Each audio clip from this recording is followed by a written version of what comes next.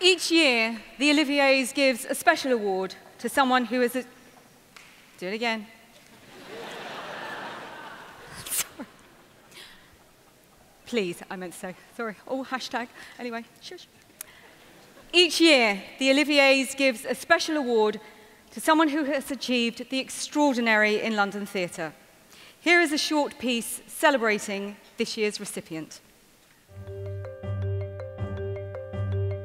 David Lan has created one of the happiest creative environments I've ever worked in my professional career. He's also created and enabled one of the most diverse audiences access to the greatest work London has ever seen.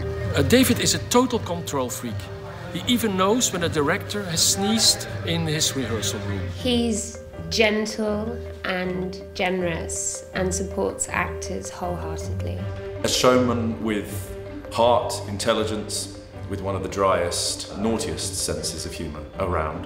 When we were making films for the Young Vic fundraising galas, he took very little persuasion to act in them. We thought about the audience as much as we have about the art we put on stage. He's an utterly extraordinary and vital artistic director. He has put the artist at the very centre of this organisation and without doubt has changed the very shape of British theatre. I really appreciate how much David supports and nurtures the production department of this building. He cares desperately about the world, the people in it, and the artists who can communicate with those people. Being a political refugee in London, when you get a home, it's very important for a feeling of belonging. David gave us that feeling when we left dictatorship. David Lan, I love you. David is the best producer I ever met. Sorry out there, it's the truth.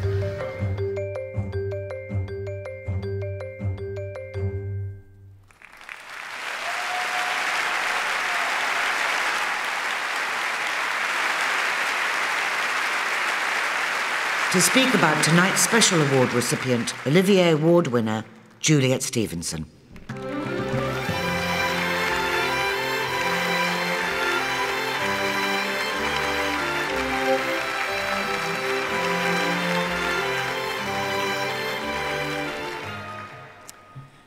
Good evening, everybody. Well, it's very glorious to be standing here in good faith, and in fact in the best possible faith, because there is really nobody in our talent-crammed industry who I would rather publicly adore, honor, and celebrate. At the last show I did at the Young Vic, called Wings, we took a chance on a rather beautiful and challenging and eccentric piece. A bold decision was made by our wonderful director, Natalie Abrahami, and her great team to have me strapped into a harness and flown throughout the evening. So quite a few new skills were acquired by us all. And I was in my dressing room just minutes before the first preview, shaking with nerves and uncertainty. And David came in and quietly sat down in the corner. He asked me how I was feeling. Well, terrified, I said. I don't know what this piece is. I don't know what we've made, or even if we've made anything. And I don't know what they'll make of it. In fact, I've never had less idea about anything in my life. There was a pause. Well, that's why we do it, isn't it? He said. We do the thing we don't know how to do. So go out there and do that thing you don't know how to do. And that quiet remark typifies his vision for his 18 astonishing years at the Young Vic. Because when you don't know, you have to ask questions. And David's tenure has been shaped by the questions that he has asked. What's theatre for? Why do we make it? Who does it serve? How can we push out its boundaries, keeping it evolving and alive? He is, and has always been, a fearless risk-taker, unafraid of the unsafe and the unfamiliar, unafraid to challenge the status quo politically and creatively. So much of the work that he's produced has forged new forms in writing and design and production. It's opened doors, and that has been the hallmark of his time there. It has been characterized by openness, openness to new talent, nurturing new writers, actors and directors from every walk of life, and openness to new ideas and dreams, and openness to the needs of the communities around the Young Vic in the boroughs of Lambeth and Southwark, with their stories to tell and their voices to be heard. David has always listened to his staff and his collaborators and his audiences, and if he could say yes, he always did. And above all, he's listened to the world as it constantly changed and evolved. The reach of the Young Vic's work to reflect that world has been long and widely felt. It is, as its motto says, a very big world in there.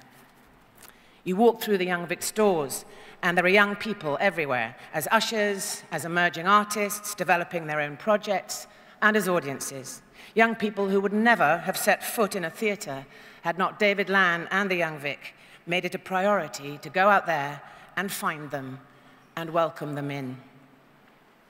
His 18 years have proved that with a vision like his, supported by his superb judgment and great generosity, theatre can be always relevant, always diverse, and always accessible. And the results of this vision of his and his extraordinary determination are reflected in the incredible, stellar, glittering productions and projects that his theatre has produced. He is loved and admired, he is emulated, and he has contributed more to the shaping of our contemporary theatre than anyone else I know. So I am very proud to be standing here tonight and presenting this award, this special award, to the legend that is David Lann.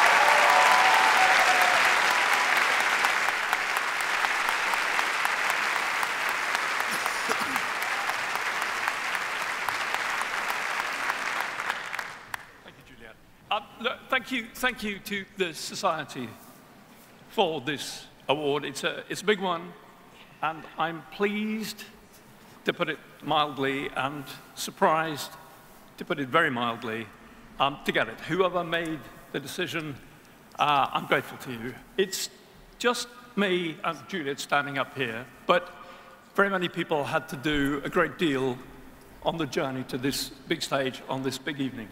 I want to name Patrick McKenna, chair of my board, Kevin Fitzmaurice, who was my first executive director, Lucy Woolitz, who was my second executive director, Sue Amos, my very long time associate, Steve Tompkins, the architect of our fabulous building, and my team, my many teams.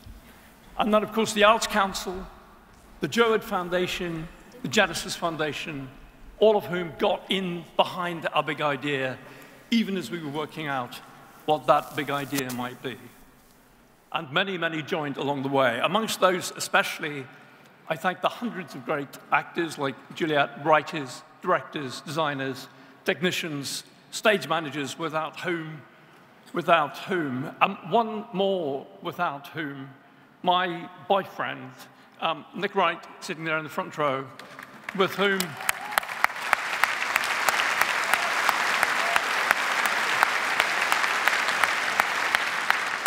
I've talked about theatre and many other things for more than 40 years, good God, but I have. And also my long-term friend and inspiration, Stephen Daldry, also without whom. And Stephen's somewhere around here tonight. When Frank Dunlop started the Young Vic in London SE1 in the late 1960s, it was imagined as a place where people could make theatre in the way they wanted their society to be: open, democratic, equal. I believe we stayed true to those values. Producers, crew, our whole team thought of our theatre as a welcoming environment in which great artists meet great audiences. All that mattered to us was what happened when, night after night, those memorable meetings took place. And alongside many great and will be great artists from this country, we welcomed others from Iceland, France, Germany, Brazil, South Africa, the US, Palestine, Congo, Poland, Syria, Belarus, from all over the planet. And we welcomed thousands of non-professionals from our neighborhoods, young as well as old, especially, though not exclusively, the vulnerable in whatever way. To the shows we made with them, we gave the same high status we gave any artist. Over recent years, we've engaged with the world in a special way by inviting into our theatre refugees. Dominic has touched on this, but it can't be said too often. Their lives, their stories, themselves as performers. I hope you will forgive me if I contrast the Young Vic's welcoming environment with the hostile environment, to give it its official name, which the Home Office creates in relation to refugees. In particular, the decision to close the door on hundreds of young refugees now scattered across northern France, many with the legal right to live in this country, abandoned to hunger, to cold, to people traffickers, within clear sight of us on a sunny day. And what of those with no legal right? My grandparents fled Lithuania as teenagers in the 1920s, escaping poverty and anti-Semitism. Were they economic migrants? Well, they were certainly after a better life. 15 years later, when the Nazis marched in, their parents were killed in the streets. So in retrospect, were Mottel and Golda Lan really political refugees? Their modern-day equivalents are now, as I speak, locked in squalor in Jarl's Wood and other detention centers.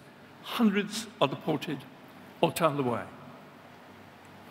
In The Jungle by Joe Murphy and Joe Robertson, both of whom are sitting over there, which we and the National and Good Chance Theatre produced last year, a volunteer at the camp in Calais says of the refugees making their way across Europe, it's only a crisis because we're calling it that. 500,000 refugees.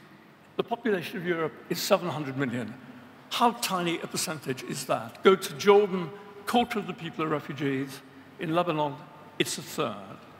Crisis, European governments need to stop breaking their own laws.